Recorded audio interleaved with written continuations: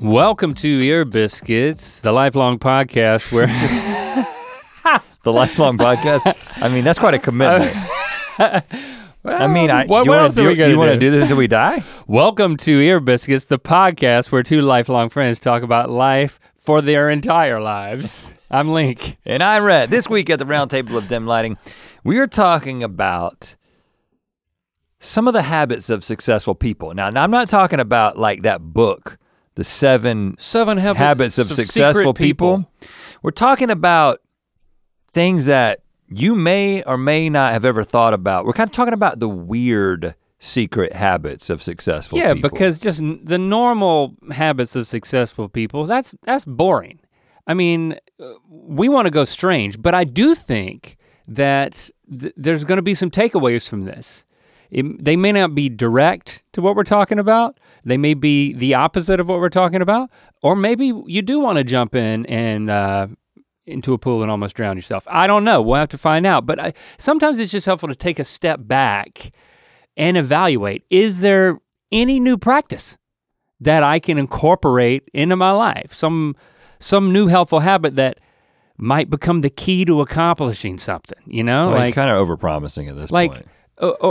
I don't think anybody, does anybody maybe, listen to our podcast so that they can become successful, or do they listen to, I kind of feel like people listen to our podcast to escape from thinking about success and things like that. This was your idea. Yeah, just only because I thought it would be interesting to talk about. So you can do something like sweep up your child's art project that they just dropped on the ground, and that's what people do. That's not a habit. No, I'm saying people listen to Ear Biscuits while doing other things. And so for the person who's sweeping up your child's art project that you accidentally broke, first of all, don't tell them, they're gonna forget about it. Did this happen to you today? No. Maybe you'll want to become more successful from listening to this, but that's not the intention. The intention is to have an interesting conversation. Well, listen, maybe we'll discover something that is the exact opposite. Maybe you need a practice to help you accomplish less and enjoy life more. I'm promising big on this, man. Well, this okay. is big. Well, then you better deliver. I'm not backing down at all. Today we're gonna look at habits of successful people that are strange and may or may not have contributed to their success or their well-being or their genius or their fame, but maybe there's something in it for us. I'm just saying, let's approach it with an open mind. Maybe I approach all things with an open mind. Maybe there's something that my middle name is Open Mind. Can well, that would be two names. Revolutionize our experience. You know, I gotta say, I gotta go ahead and say preemptively that at least 3 of these are things that I was already zeroing in on, but I think maybe this is gonna take me to the next level. Again, I'm not saying it so that you'll do it. I picked all of these because they sounded crazy, not knowing that you did any of them. Well, I'm doing 3 of them. So that kind of adds up. For what, I don't know exactly why you're listening. I think Rhett and I have different ideas today of what will keep you listening, but as long as you keep listening, and as long as you buy stuff from our sponsors, just kidding, not kidding, but we're happy. Just hang out.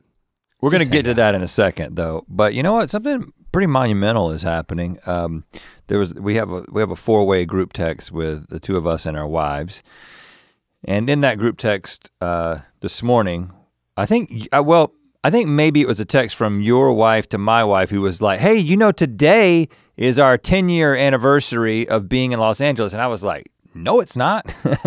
it's not today, it's 2 days from now. And I was like. So you knew the actual date? Well, the reason why she said that is because something popped up on her, you know, it was either Facebook or one of those Google Photos or something where it's like 10 years ago today, this was happening. Well, here's how I know. Because she ended up being 2 days early. Me and you, of course, drove across the entire country. We got to Los Angeles one day before our wives and children showed up on a plane.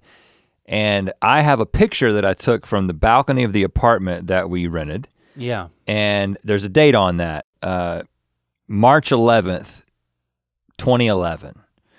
And then Jessie was like, well, did we come the next day? And then she brings up her phone and she finds the video that she took in the RDU airport when they were all getting ready to get on the plane, and she goes around with the phone and she asks all 5 kids. All right, guys, tell me what we're doing. The plane just took off. What do you guys think? Where are we going? And she starts with Lily. So this is 10 years ago. So Lily was 7 years old. Almost 8. Almost 8. And it was just, Four weeks away it's from so being 8. crazy. Like when I think about how long we've been in Los Angeles. Oh, I know. I'm just like, it doesn't feel like we've been here that long. No. But then when you see our children. I watched the video and yeah, I was thinking the same thing. I was like, when we moved here, first of all, you know, we rented furnished apartments, we didn't move everything. We kind of did this like staggered approach to kind of ease into it, and that way when we left, we could tell our family and friends that this might not be permanent. You know what? Just 6 months. Our furniture's still in our homes. Of course, we were thinking we're gonna make this happen. You know, in success, we're gonna stay out there. Or not success. Yeah, that was what I was that's thinking. what you thought, and I was too scared to think that at that point. But yeah, I really didn't think of it as like we're doing that thing where you move to a new city. It was like we're going and we're doing this, we're making this show, and we just happen to have to be in this city to do it. And this is. It does feel like some dreams coming true type of thing. And that kind of there was so much going on that it wasn't just about relocation. Well, that's why the kids didn't say, we're moving to California. That's why Lily was like, we're going to California. And okay, now did you notice that, so it is so amazing how indicative of their personalities all of them are in this video. So you got Lily. Lily, what are we doing? We're about to get on a plane to go to Atlanta. I'm going to and after that we're going to get on a plane to California. How do you feel about it? Who's like, kind of like, she's gonna answer the questions, she's gonna engage, she's gonna be like, we're going so and so and so, and then they go to Lincoln, and he's got this funny look on his face, and Jesse's like, how do you feel about traveling today? And he was like, I don't know what that means. Hey, Lincoln. Oh, here comes my mom with the Tell me what your thoughts are on this move. I don't know what that means. Yeah. And then she goes to Locke, and Locke is standing up, turned away from the camera. And you know why he's doing that? Because he was, first of all, he's a challenger, but he was very upset about moving. He did not want to leave North Carolina. And in fact, in the first couple of weeks that we were in Los Angeles, he said, I would rather be a doorknob. That's like one of his famous quotes is, I would rather be a doorknob than be in California. I don't know why he thought it. But did you know, and so do you notice in the video where he's facing away, and then he says something like, we're gonna go, and Jesse's like, we're going to go see your dad in California, and he says something like, I'm gonna insult my dad. I might insult you, Dad. No. We're gonna be respectful. Are you excited about this trip? No. Actually, I'm not. And why is that? It's pretty normal. Pretty normal, okay? Or he says something like that, and then he turns around, and he's just so upset about it. And of course, Shepard and Lando was like fresh from the womb, it seemed like. Lando, how do you feel about us moving to Los Angeles? Lando, do this. Can you show your trick? Let me see your trick, Lando. He's so little. Yeah, he was 1. 1. That's fresh from the womb in my book. That is very impressive. That's kind of how I feel too. But she panned to Shepard, and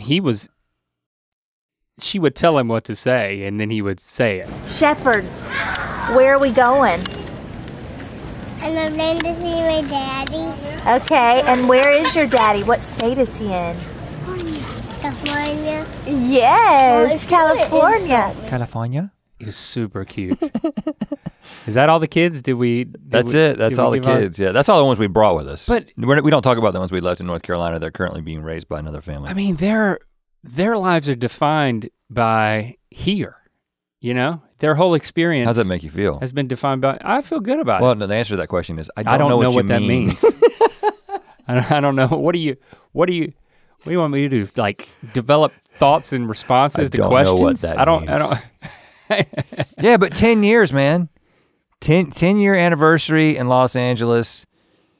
Like I said, it just went by. It went by so fast. But I do think about it from the perspective of the kids. It's like, yeah, we made this choice because of what we were doing and what we wanted to do, and the effect was our kids are from California. I mean, that's how they think about it. And they're doing just fine. They're doing great. Yeah, I think they are.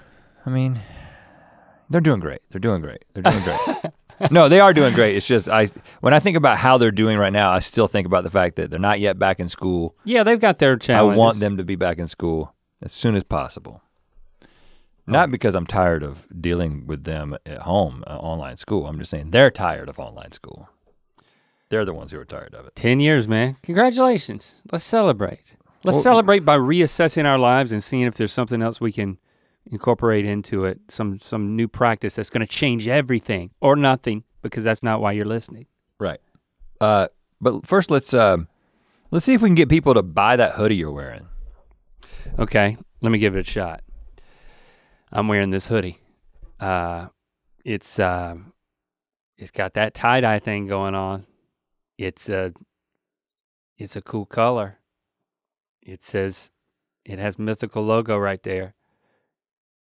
You want to rep your boys. You want to be warm. This is a subtle promo. You want to put your hoodie on. I get it. You're kind of trying to get them to make a decision. Then you're not making the decision for them. Mythical.com. Just it comes in this teal color, and it comes in a purplish hue. We call it crystal wash. We had one that was like gray and black, and now we've got these pastel colors.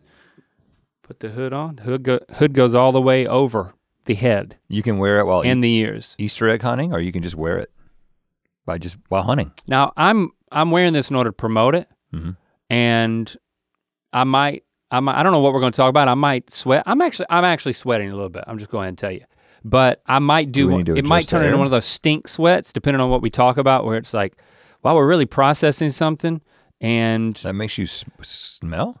I don't know. It makes more stink come out. I feel like when you really are having a stress sweat. And if that happens, then this hoodie's gonna stink. And then if you pick it up off the rack and decide to put it on, it might stink. Like that last hoodie that we were modeling for mythical.com, and it stunk so bad. I'm not gonna throw anybody under the bus. That wasn't me, by the way. Oh, I know. It was an extra large. I wouldn't have put that on. It wasn't an extra large, it was a large. Oh, maybe it was me. No, it wasn't you. You know what my stink smells like? I don't, unless you forgot to wear deodorant for a full day and wore that with no undershirt. This is a long ad. I think we should start just doing a podcast that's just an ad. We could talk for an hour. Just an ad. It's a whole new podcast. It's a side podcast. Would anybody listen to that? Yeah, if it was good enough. Rhett and Link adcast. It's just but it's not ad reads. It's just we're just an ad. We're talking about it. Yeah. We're talking about stuff, because I know you don't want to listen to us read more ads as a whole podcast, but promoting stuff. I think that Malcolm Gladwell podcast that we had as a sponsor was just an ad. You know, the one that was sponsored by Lexus? Yeah, but it wasn't. We weren't selling something the entire time directly, and that's no, what I'm saying that podcast wasn't just an ad. Oh, not us selling it. Oh, yeah, the podcast. Yeah. It was a branded podcast. Oh, their podcast that was we promoted. Just an ad. We did an ad for a podcast that was just an ads. Ad. Yeah, but I mean, it's Malcolm Gladwell. It was interesting. Anyway, rep your boys mythical.com. All right, let's just get started with Ben Franklin. Why not? Let's go there. Take a naked air bath is something you might want to consider doing on a daily basis, because Ben Franklin did that. He would sit naked in the cold air for a half hour to an hour each morning, because he believed that cold water was too much of a shock to the system. Well, hold on. The way you put because in there is misleading. As opposed to doing the, he believed that being in the cold was gonna be helpful, but he thought that the air would be better than the alternative, which would be cold water. Stand by what I said. I've talked about it before on this podcast. I told you that I was assembling the different parts to make my own ice bath. So the ice bath thing, especially since Wim Hof, the Iceman, kind of made this concept popular, is something that's in the popular culture. It's in the vernacular now, where people are doing these athletes taking ice baths, whatever. And so there's all this research that suggests that, first of all, saunas have all these health benefits. So let me go to the hot side first, right? I'll go with you to the hot side now. All kinds of evidence is piling up that people who spend like 4 to 7 days, 4 to 7 times a week, and they studied all these guys, and it's very popular in the culture of the men in the like, Sweden, Norway, Scandinavian dudes. Very big for them to go into saunas all the time. A lot of times like public saunas. And they followed, there's multiple studies, but one of the most famous studies shows that people, and again, this is kind of a cultural thing, so more men were doing it, so men are the ones that have been studied, but this probably affects everybody in a positive way. If you take a sauna bath of like 20 minutes or so at 175 degrees, 4 to 7 times a week, it has all these incredible health effects, like basically reduces your all-cause mortality, that's like dying of anything, by a large percentage. Now you can go look up the study to get the specifics. I don't have it in front of me, so I'm not gonna give you the specifics, but it's also shown to have effects on like mood and all kinds of things. Makes you feel good. So because of that, when we redid, I've always loved being hot in general, but when we redid the outdoor area, I got a sauna installed because I was like, I'm gonna do this. And I am basically doing it every night. Every night? If I'm at home, I'm doing it definitely 6 times out of 6 times out of 20 minutes? So first of all, I have a manual, I have a timer that's an hourglass for 15 minutes. And what I do is I go 15 minutes and I get out, and I'll talk about that because I'm coming back to Ben Franklin, cool off, and then I go back in for another 15 minutes. So it ends up being about a half hour. And currently I'm oscillating between 195 and 205 degrees is where I've gotten to. Your tolerance builds up pretty fast. So when I first got the thing, it was like 140, and I was like, it's hot in here. And then over the course of a few months, I'm already over 200 degrees. So you can do it, and and you begin to crave it. But what I do is I go into the sauna, then I get out of the sauna, and I get into the pool, which like last night, it was 46 degrees outside. Okay, so it might be 55 degrees? Low 50s, I think it was 52 degrees. In the pool. Get in the pool, and I hang in the pool for about 5 minutes. Good gosh, that's hard to do the first time. Yeah, you begin to crave it. Like when we watched the octopus teacher, he talked about how he began to crave the cold. I was like, this dude's nuts. He said it took him a year, but he water was way colder. frigid. He was way colder than I am. And then I get out, and you get back into the sauna, and it's like 205 degrees, and it takes you about 5 minutes to realize that it's hot because you were just so cold. And then I go for 15 minutes, and then I get out and I get back in the pool. And then coming back to Ben Franklin, I get out of the pool and I stand outside for at least 10 minutes. Last night, I was wet out of the pool in a wet bathing suit. It's 46 degrees. But it's colder outside of the pool than in the pool. But something about coming out of the cold water because of the heat transfer, the water feels colder. So I came out and I just stood next to the pool and was like continuing to listen to the podcast that I had going. And I just stood there for 10 minutes before I began to feel uncomfortable. It's revolution. Have you noticed how I haven't been wearing a jacket? Like it'll be cold in our office, and like me and you used to be like, man, it's cold in here. We put on a layer, we put on another jacket. Yeah. I've been thinking, I'm hot. Like I haven't worn a jacket. I haven't worn a jacket except maybe one time when we went over to your house to hang out in the backyard the other night. I wore a jacket. I was like, this is the first time I've worn a jacket in a while because my body has adjusted. Do you notice any other changes? I mean, I feel good, but I don't know if that has anything to do with it. You're not dead. You didn't die of any cause. I feel good. I haven't like tested, it's supposed to like lower your blood pressure, which I kind of had like borderline blood pressure, but I haven't tested that in a couple of months. I probably should test that. Well, I'd be interested to try that. I highly recommend this. Well, I'm not coming over to your house every day to get in your sauna. You should get one of those infrared saunas, man. You can. Well, I would have to try it before I go all in, but well, like being really cold is something that I don't like. That's why I'm liking this Ben Franklin thing, because it's not a cold shower or a cold pool plunge, it's just cold air. He's like, you know what? I'm gonna do something. He's sitting outside for just naked in the cold for an hour every morning.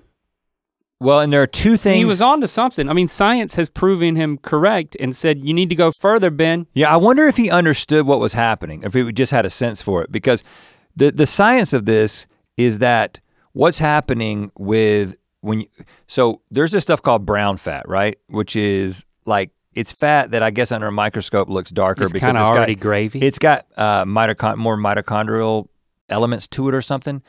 And this isn't like, you can't see this fat. It isn't like, oh, I've got a lot of brown fat and you can see that I'm overweight or whatever. No, this is like fat that kind of concentrates in your neck and your shoulders. And if you go back to like pre-climate controlled times, so we're talking like thousands of years ago, everybody had way more brown fat and they were able to regulate their temperature and be cold and not really have a big deal with it. But now we've lost all our brown fat because we've got hoodies and jackets and climate control, and so you don't need it, and so you quickly lose it. But there's all these studies that show, in fact, there was one study I was looking at, there was these guys who, they slept, I think, uncovered, out of a blanket at 68 degrees. So like 68 degrees without a blanket, you'd be like, this is a little uncomfortable, a little too cold, right? Just a little bit too cold. Yeah. And these men did this for like 6 weeks, and they all had some very noticeable increase in the amount of brown fat. And what that ends up doing is you become way more tolerant of cold very quickly. And then the moment they went back to sleeping regular, like within a few weeks, they lost the brown fat. So you gotta keep doing it. But Ben Franklin had a bunch of brown fat because he was doing this, I'm telling you.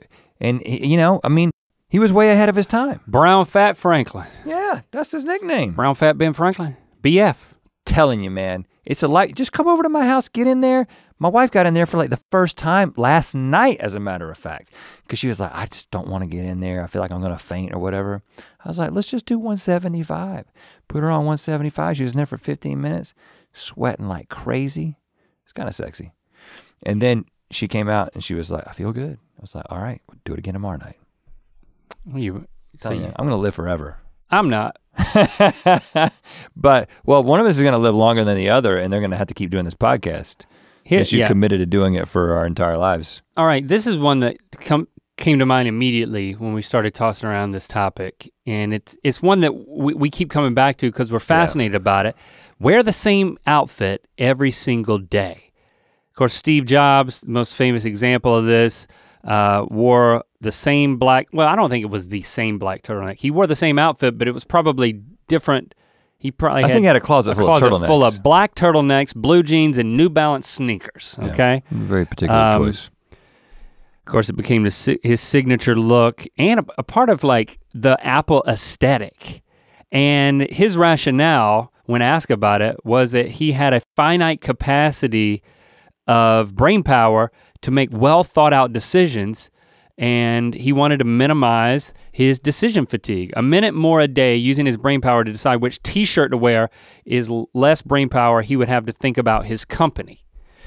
Many people have fallen into this because this has been out, you know, everybody's known this for the past 20 years or so. Oh, Obama did it. You know, he only wore gray or black suits except for that one time that he wore the brown suit and everybody the tan suit wanted to talk about it.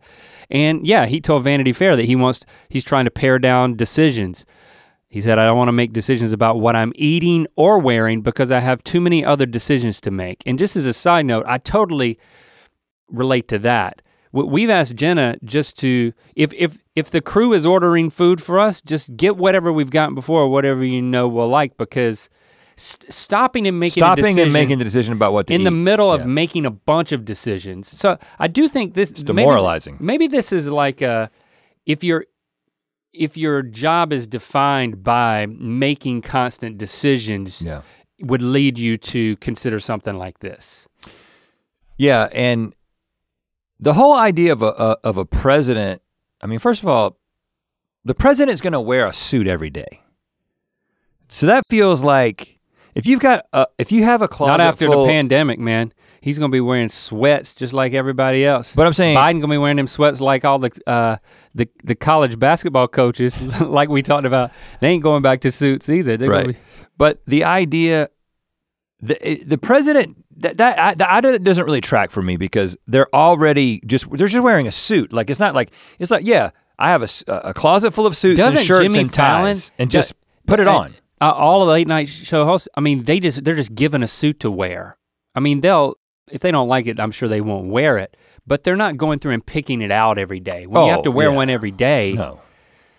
But I'm surprised that it's not someone's job to pick out the president's suit every day. I had to believe it was, but the way that Obama talked about it, it seemed like he wanted to simplify it.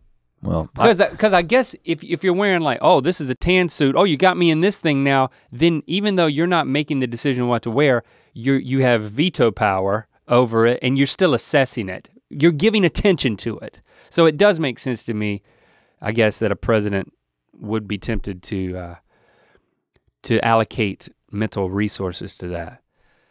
Okay. But you like the idea of pulling a Steve Jobs. I do not. I've been trying to land this for myself for the past couple months, okay? And now when I say land this, I don't mean get as specific as same exact shirt. He had multiple black turtlenecks, but they were all black turtlenecks and all blue jeans of the same color and Dennis all the Menace. New Balance sneakers that look the same. But I have been thinking about creating like a couple of options. Like if it is between X and Y degrees in a certain day, then I know what I'm gonna wear is these jeans, this shirt, and maybe just a couple of choices of shoes, right? And then if it's a little bit warmer, okay, I'm gonna wear this t-shirt. So why?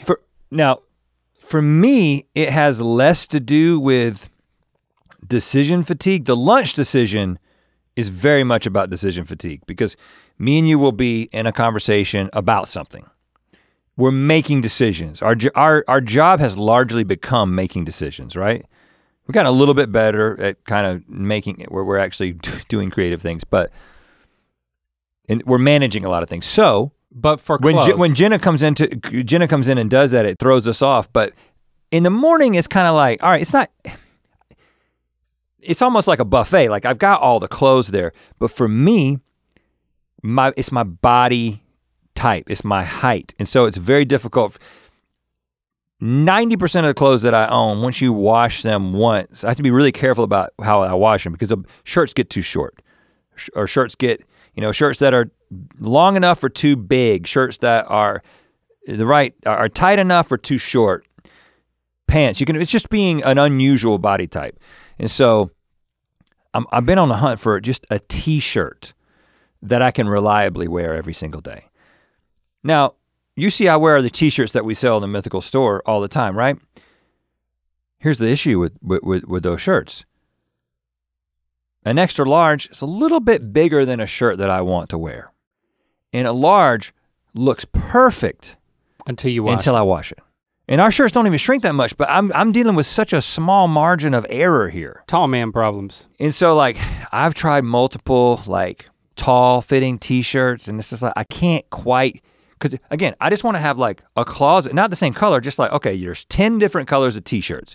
Just blank t-shirts with nothing on them. To me, it's not about, so it's not about, it's about fit. It's about, you having something but it's about the time because when you have an issue with things fitting, you know what's gonna happen is you go in your closet and you know you're gonna put something on and there's a 75% chance you're gonna put it on and be like, I'm not really comfortable in this because it's not fitting in this way. And so you've added time to your day. And so it is about time for me.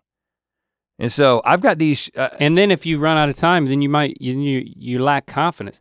See, that's the thing, like, because, I'm not trying to rub your nose in this, but for me, going into my closet is like, all right, I'm getting dressed for the day. This is my opportunity to express myself and to embody what I'm anticipating or what I'm feeling or the mode I'm going into. And if I have some new clothes, then there's also something to get excited about. Oh, I can't wait to get out of my pajamas today. It's like sometimes you need that motivation. So for me, it's like the self-expression, excitement, variety of it. But there are times when I'll put something on and then I'll go in front of the mirror and I just won't be happy and I'll start over. Or I'll realize that doesn't match or whatever, and then I do get frustrated. And if that happened to me every day or multiple times a week, I could start going the way of Jobs. Well, and I think that it coincides with, there's two sort of prevailing things that are happening that have led to this decision. The first is that, the body shape thing that I've just dealt with my entire life, just not being a normal size. But then the second thing is the age that I'm at, right? You know, okay, 43, even though I said I was 42 in that sketch we did on Instagram, because I forgot how old I was. I'm 43, and you know, this latest iteration of like things going back to the 90s, and we talked about this, I think, maybe on an episode where I quit caring so much about the trends when I started realizing that I was dressing like my children. So it's like, okay, oh, now I've got this like man in my house, this teenage man basically, you know, and my son Locke. And if like we're wearing the same clothes, it's like something just feels off. And then I'm like, I just kind of don't want to keep trying that. Like there comes a time, I think, in most people's lives where you just say, okay, I'm checking out of remaining with the trends. Now, if we had stayed in North Carolina and worked as engineers, we would have checked out at like 24. You know what I'm saying? And then you like kind of just keep dressing the same way for the rest of your life. And the 25-year-old engineer and the 55-year-old engineer could trade clothes and nobody would know. Right. And that's a phenomenon that happens in a lot of workplaces. Yeah. But because, hey, we moved to Los Angeles and we're also on the internet and we're trying to like be relevant and cool, you end up kind of wearing things that represent like, oh, these guys understand fashion and what's in style. And I just think my appetite for being on that edge is just waned over the past, like since I hit 40 really. And so now I'm just like, I'm not saying I wanna look like I'm out of touch. I'm just saying, find something that fits your body, that you feel comfortable in, that makes it look, I mean, it looks cool, whatever, doesn't look like you're trying to be cool. It just looks like you are cool. 10 of them. And wear it every single day. Hey. So I'm zeroing in on that. Haven't figured it out yet. Especially if it's about fit and then there's a number, you can get a couple of different colors. Like I can feel that. All right, I've been waiting to talk about this one. All right, something else that we could consider doing to improve our lives is to drown yourself, almost. Mm-hmm. Could lead to lots of success, at least if you're an inventor. Prolific inventor Dr. Yoshiro Nakamatsu, he patented the floppy disk in 1952, but I didn't have to tell you that. He's also patented over 3,300 inventions in his 74 years on this planet. And here's what he would do. According to his own accounts, many of his ideas hit him while he was close to drowning. Now you might think, well, he just needs to be more careful around bodies of water, right? Or, you know, it's like, why is this dude drowning so much? But he would do it intentionally to, quote, starve the brain of oxygen, you must dive deep and allow the water pressure to deprive the brain of blood. 0.5 seconds before death. How do you time that? I visualize an invention. So he may be dramatizing this thing. Hold on, it says then he jots his idea down on an underwater notepad? Yes. And swims back to the surface. He's almost dying, he has the idea. He doesn't come up, gasp for air and say, oh my God, I almost died, but I've got this invention, give me a sheet of paper. No, he does that while he's still dying. Listen, underwater I don't want to be the skeptic here, but if you almost die, okay, I'm just gonna do some math here. If you're half a second. 0.5. If you're literally half a second from death, and then you're still underwater, how do you then write it down? Doesn't the death part come? Doesn't really Something add about up. This doesn't add up. But I mean, he's 3,300 inventions adds up. Yeah, I mean. The notepad part had to be made up. This is, I don't know where you got, I see you got the source linked there. That's right, because I knew that you would be like this. I'm just saying that last part reeks of like internet creative, liberties. Well, it comes from the website talgroupinc.wordpress.com, 2015/0611. And it's got Martha Stewart on the website. Okay, I take it all back. It must be true. Yeah. No, but the idea Talgroup.net, cultivating growth. But the idea of almost dying. I mean, Yeah. I didn't. There is that him right? Is that him writing on his underwater notebook? There's a picture of him right there. See, he's writing. Everything other than the 0.5 seconds from death. Maybe that was just a tidbit that he threw in. Maybe that's just what he feels. Don't do this, by the way. Oh yeah, please. We didn't have to tell you that, right? I mean, okay, so this underwater notepad, man. I haven't tried this, but there is something to the whole idea that, in fact, I started watching, there's a Netflix show that I didn't really commit to it, but I watched like an episode where it's sort of the moment of death and all the research and ideas that come, that moment of almost dying and the release of DMT into the brain and all this stuff and the experiences that people have. And I don't know what the worldview of this particular show is, but they spend a lot of time like there's like a research institute that basically just believes that yes, your soul survives, there's definitely life after death, and they have like a compendium of all these testimonies of people who've experienced these things. Flatliners. Yeah, but it made me think about the movie Flatliners for certain, but it isn't people getting ideas, but this made me think, I've heard Einstein did this thing where he said that he came up with a lot of his sort of breakthrough ideas in the liminal space between being awake and being asleep. And that moment, there's a technical term for it. It's like hypnagogia or it's the hypnagogic jerk, or I'm probably saying the word wrong, but it's that I'm falling asleep and then you catch yourself and people are like, it's because we used to be in trees. They don't really know exactly what happens. But and if you have an underwater notepad and when you do that jerk, you'll write down an equation. Right.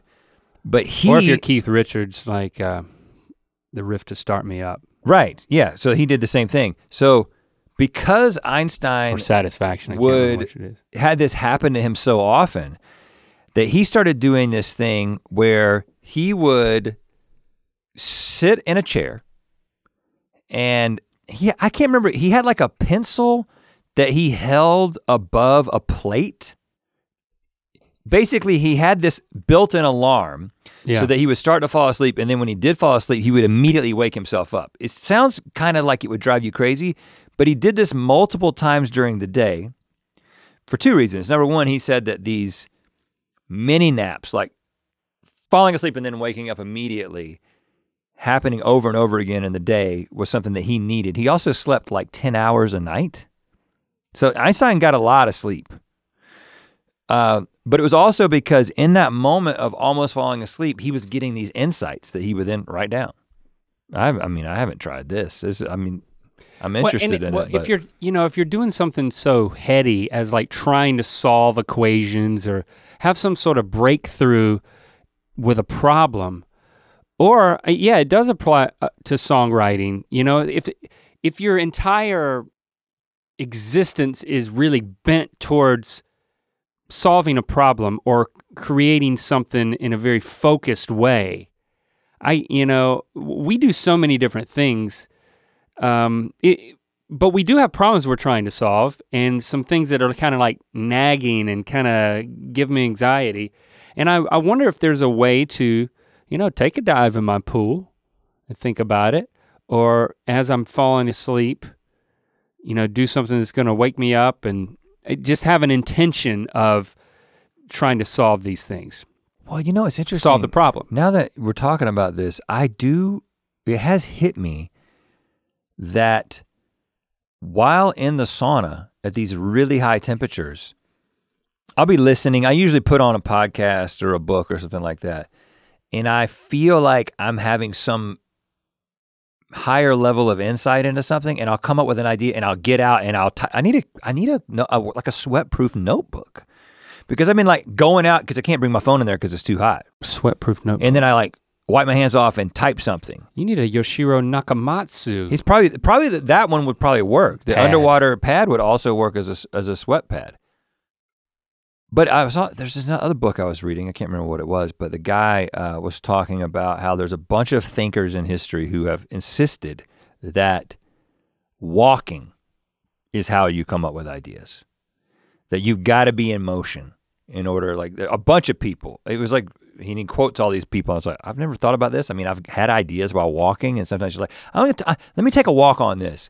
Well, I don't know the science behind it, but the idea that you're in motion, you kind of get your body and your mind kind of doing something, and then something cracks open. Well, I mean, my theory is, yeah, I like to do a lot of thinking when I'm like riding my mountain bike. I've started doing that more often, just kind of found this one trail I can do in less than an hour, and I know the trail, and I know it increasingly better, so I can devote more of my active attention to just not to dying or falling off the cliff, or where my tire is, but on other things.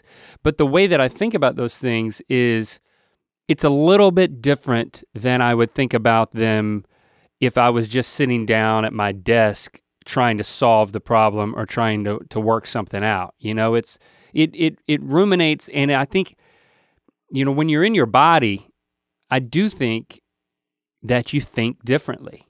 Oh yeah. And so you can approach problems differently, or a creative exercise differently.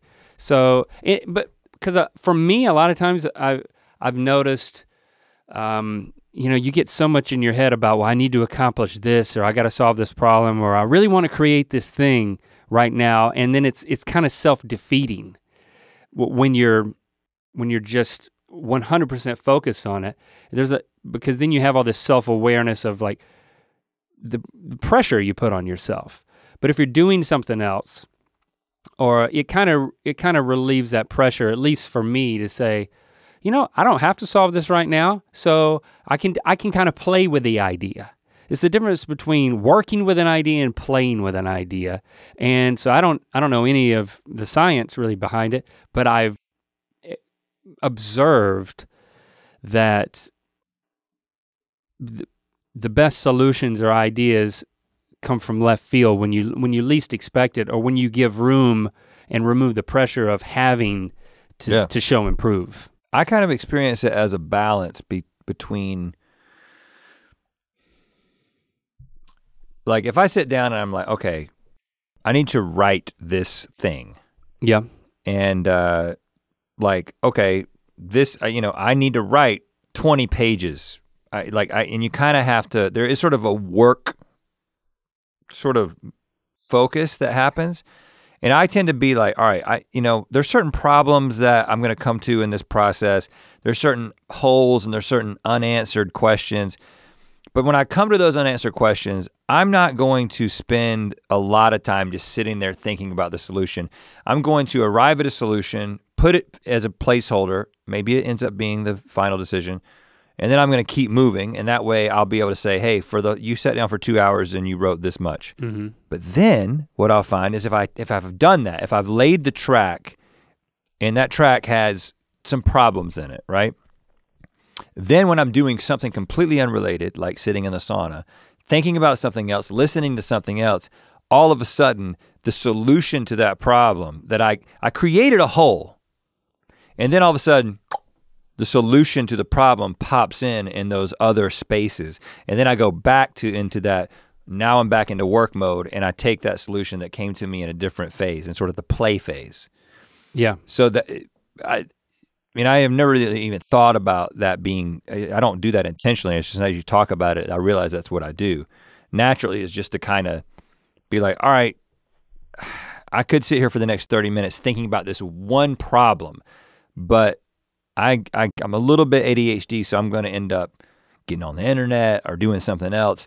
But if I just be like, no, just move past that, get to the next thing, the solution to that will come later while you're doing something else, like walking, riding the bike, in the sauna, whatever. As long as you don't start breathing before you come up for air. That's the key. Yeah, I didn't say that. That is how Yoshiro Nakamatsu died. Oh, He you drowned. really? Yeah, he drowned. I wonder what he was coming up with. It must have been so good he couldn't come up. I'm lying about that. No source. Link is a source. Hold on, so you're saying he might still be alive? Yeah. Well, okay.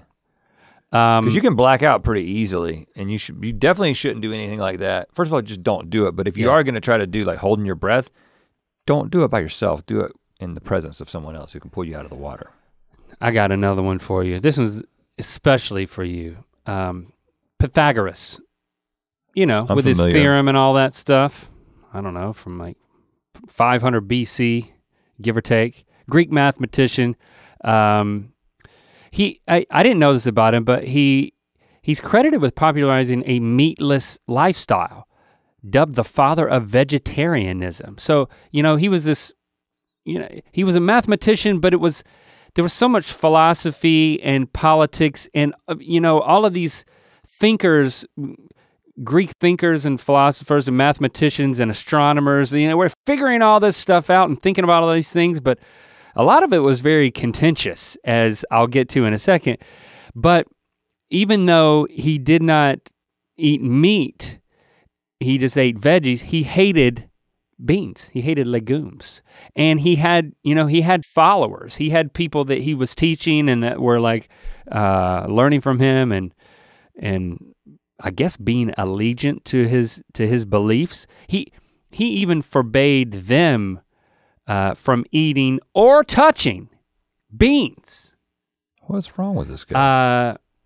We don't know if it was for health or religious reasons, but here's what happened. He did die. He is no longer alive, Pythagoras. Yep, I guess that. And there's all these different accounts of how he died. One of them, which I'll call a legend, is that there were these attackers who attacked a house that he and some of his followers were in for that political contention, and it got to the point where they were killing people. And as he fled this house, he was getting away, but then he encountered a bean field and he refused to run through the bean field, and then so he was caught by the attackers and killed. He got what he deserved. This is ridiculous. So if you want to be a successful mathematician, you should avoid beans. I never liked the Pythagorean theorem. I always questioned it. A squared plus B squared equals C squared? I did hear the question mark as you said it. I mean, it's like, really? Yeah, really. Really? Yes. I don't know. Yes. I honestly don't know. It is a theorem. This is strange. This is a strange position. I understand the not eating meat, okay? But most people who don't eat meat, it's weird that who sell the idea to me are like, well, you can eat beans all the time. Yeah, mental kind flaws of as a substitute. Could not tell me why he hated beans. But there is this whole health meets religion meets, you know, all of these ideas are floating around. Religion. All of these ideas are floating around. Yeah. I mean, I could fava see beans. I could see. What about them? I think that was the field. Oh, I got this. If you want to know how to do triangle math, avoid the beans. We don't need to talk about it anymore. Well, we can move on. Well, I just wanted you to know, Rhett. Well, no, but I feel like I got this. I'm not gonna say what brand it is because I don't know what I think about them yet. But they've got a bunch of fake meat, and again, the principle of eating less meat, I'm all on board. I get it. I understand the impact on the environment, and so. And also just the impact on lifestyle. So the idea of minimizing meat intake is something that I'm personally interested in.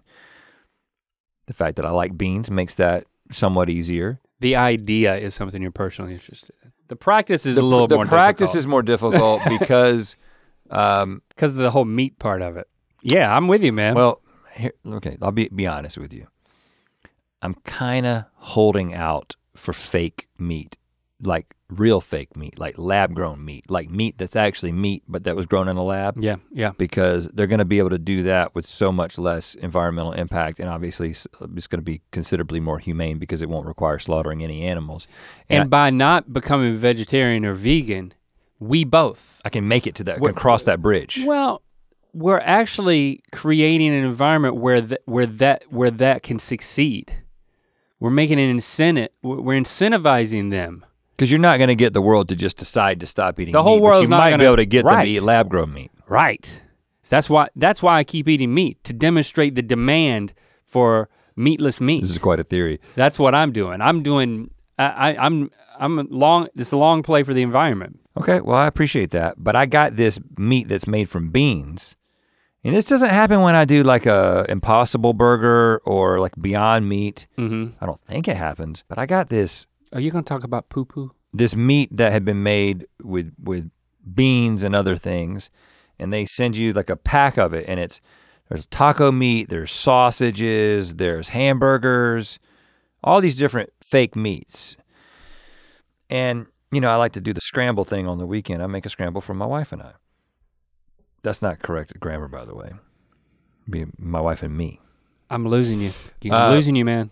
But I made this taco scramble with this fake taco meat. Didn't work. And the whole weekend, it was just this past weekend, Saturday, and when I came over to your house on Saturday night, I didn't want to talk about it, you know, but I was in like bloat pain the whole time I was there. You were grimacing. It was just like very bloated, very like not, and I guess maybe you would adjust over time, but I eat a fair amount of beans. It's like why isn't the human body, if the human body is supposed to only eat vegetables, then why is it so difficult for me to digest the vegetables? Well, it's because you wear hoodies, man. It's the same thing. It's like the brown fat's gonna go away. You gotta get used to it. You're saying I'm maladjusted. You're soft, man. I'm maladjusted. You're soft. But what's your point? Just I'm saying I want to not make a full switch, but I want to minimize meat. I want to eat some of that the fake meatless meat on the lab grown GMM. meat the lab grown meat is where, and I know it's gonna be difficult to convince people because they're all scared of things from the lab, but we'll get there. We'll get there. I wanted to put one in here that wasn't so strange, but I just thought was so personally impactful.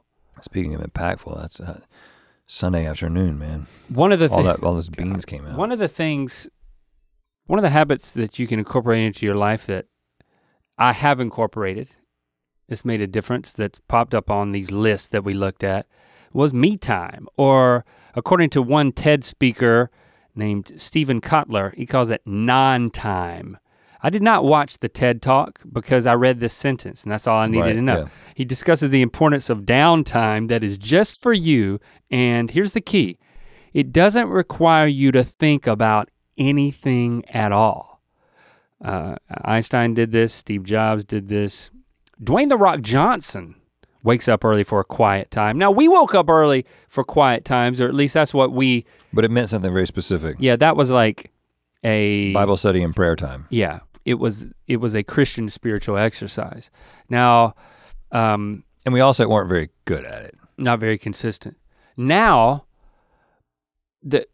sometimes I have me time. I aim to have me time every morning. I'm such a, I have this sense of what I ought to be doing, and I certainly have this sense of like if I'm not meeting my own expectations as a perfectionist, and so I always have this, that voice in my head that's like, should I be doing something different? Should I be doing better than this? Am I meeting my standard?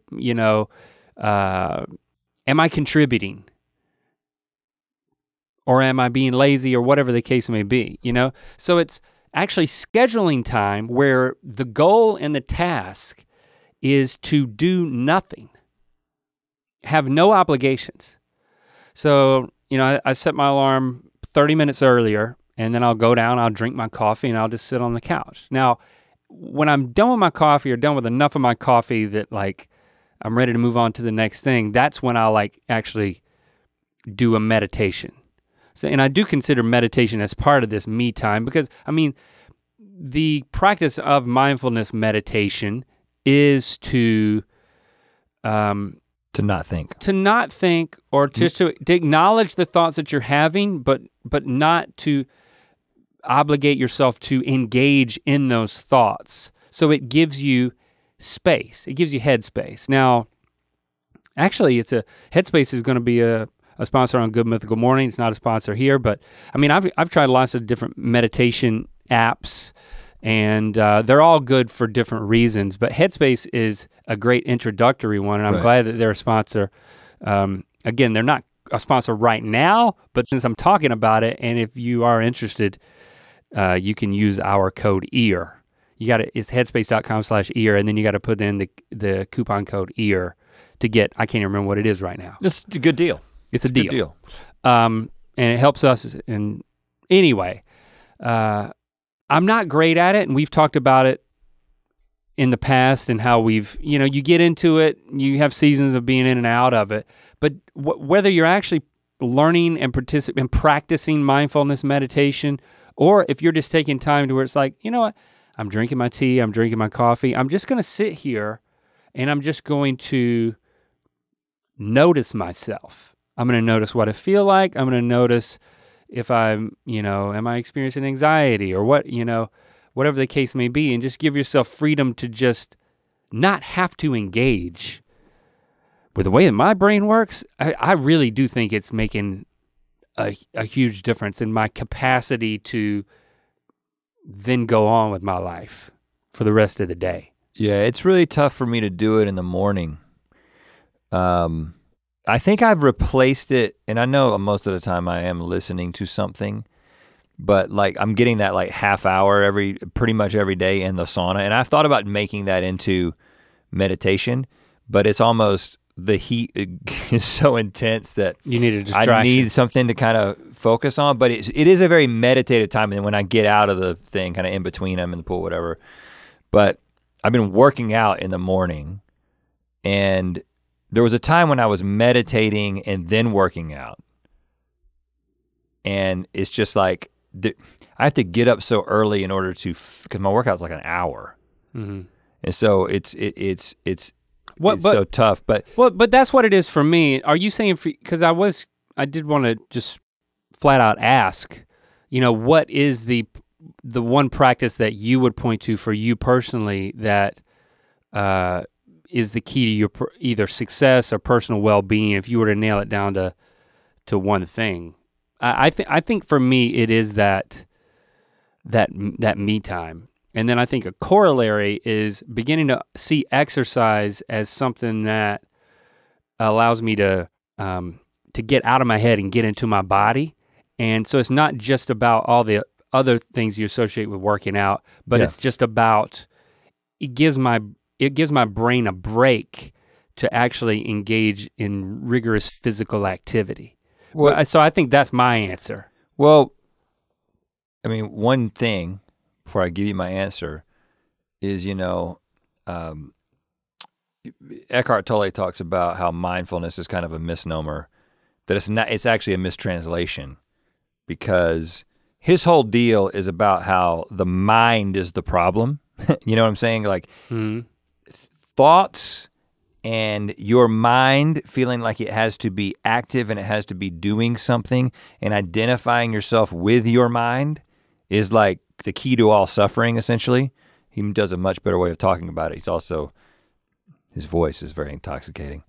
But so mindfulness is actually about not thinking. Like, the reason that you focus on your breath or you observe a thought is actually so you won't think about those things, and you won't go down a rabbit trail, and that's why you keep bringing your thoughts back to your breath, so you don't think. I find meditation to be very helpful in that, even though it's so difficult for me to stop thinking, because even when I do meditation, I keep reframing it according to how well I'm meditating. Or, it's like, this is a very common problem for anybody who trying to gets into meditation. If that makes you feel better. And so, but what I have found is that I have to because I'm forced to because of my back. I have to every single morning. I have to get up, and now I go down to, because we've kind of redone the garage area and it's kind of like a gym, and I've got like a yoga mat down there. I play some like peaceful music, some like Spotify playlist, meditation playlist. You know, I've got so many, and I know I keep promising putting this on the society, and I will someday, but my stretching sort of yoga, sort of back essential routine every single day is about 20 minutes every single day. And so, and I'm not thinking about anything at that point other than what I'm doing to my body. You know what I'm saying? It's just like, I'm stretching in this way. I'm stretching in this way. I'm doing this move. I'm doing that move, and I'm playing this music or whatever. So I think that's kind of become my meditation time. Yeah. And I have to do that in order to stay healthy, but I also have to do that in order to then work out without hurting myself. So it ends up being about an hour and a half total time every day pretty much, of doing the, you know, 20 minutes or so of the stretching, and then like a workout that's about an hour long. I think that that's become pretty essential, and it's become so much of a rhythm in quarantine that I'm kind of nervous about life going back to the way that it was. I mean, a lot of people have been talking about this lately. They're like, oh, now that life seems like it's about to return to normal, and you know, everybody's gonna be vaccinated, and we're gonna start doing all the things that we were doing before. There's this anxiety that a lot of people are having about, some people it's like social anxiety, like I haven't been in a crowd, I'm kind of nervous about that. That's not me, that's not how I think about it. I think I have an anxiety about being pulled out of these rhythms that I've been able to establish. That like, yeah, I can, okay, if we go to New York City, I can do the back routine on the hotel floor, right? But if you want to work out, you're like, well, I'm gonna go to the hotel gym, and what are they gonna have? And well, what am I gonna do at night? I can't go get my sauna. You know what I'm saying? It's like, these are privilege problems, but I just have this anxiety about this has become such a part of my existence at this point.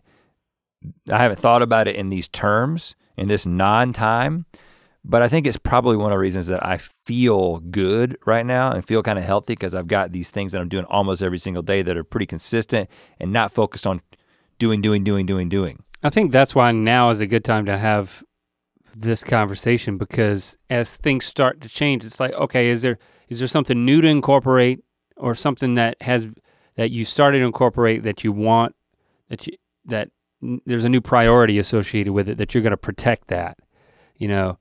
I hope that's true of me, that I'll keep getting up and taking that time. Well, I mean, the good news for me is the fact that I have, like, if I don't do the stretching, I literally can't go on about my day. Like I'll be in pain for the rest of the day. So that's kind of the blessing of a lower back injury or chronic pain or whatever it is that, okay, like if we're traveling and we're like, okay, we gotta be at this interview at 7 o'clock or something like that. I'm like, okay, well, I've gotta get up. I've gotta have at least 20 minutes to sit there and do these stretches, and you can't go faster than the stretches allow. Mm-hmm. And so I guess that's a good thing. Sometimes there's, you know, pain can be, an inconvenience can be a blessing if you turn it into something that ends up being sort of meditative. Hashtag Ear Biscuits, let us know if any of that resonates with you. You got a rec for us? I do. Sweet. This is gonna be in the category of things that are old, or at least not current, that most of you probably didn't watch when it was around. And so maybe like me and you can discover it for the first time. The HBO show, The Watchmen, based on the graphic novel, which was probably the only graphic novel I've ever read, and I really liked it.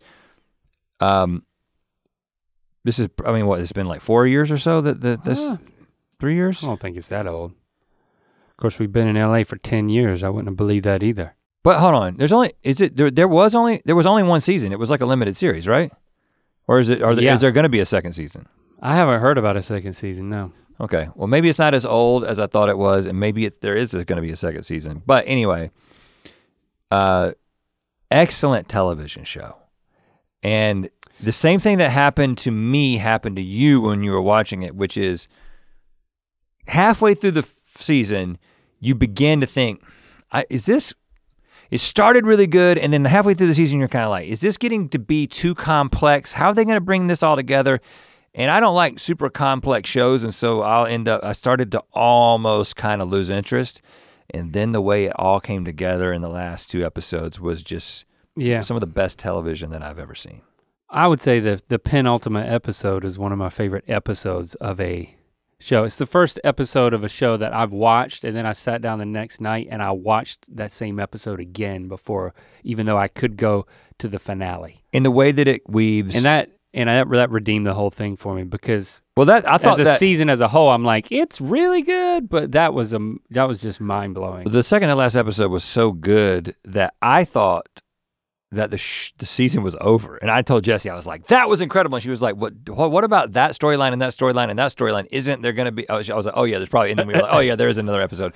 But the way that they kind of explore these science fiction concepts in a fresh way, but then also weave in the issues of racial justice in a way that doesn't feel reaching or forced. You know, a lot of times people might be like, well, I'm gonna do this thing and it's gonna have this social justice issue in it.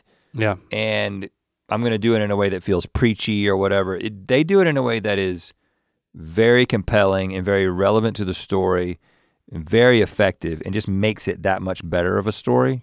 So, The Watchmen on HBO. HBO just, I mean, they've been a sponsor before. They do so many things right. I like man. HBO, man. Just do it right. All right, y'all. We'll keep talking. Every day is it's another day of your life. Thanks for making us a part of. That's true. Some of those. And once a week, let us be a part of your life.